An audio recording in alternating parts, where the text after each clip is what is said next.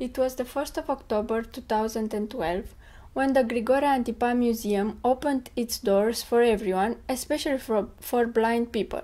They were invited to discover the heritage of the museum. The special thing was that this time they were allowed to touch. Everyone was anxious to feel the shape of the animals and to find out more about them.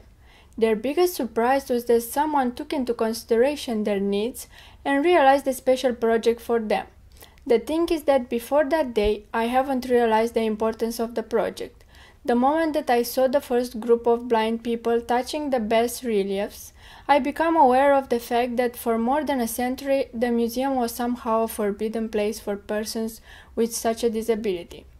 Even if at the beginning they were a bit shy and suspicious, I can still recall the feelings that I've had when, after a while, I saw how eager they were to touch and how many questions they had, how curious they were to find out more about the life of these animals that they were discovering for the first time.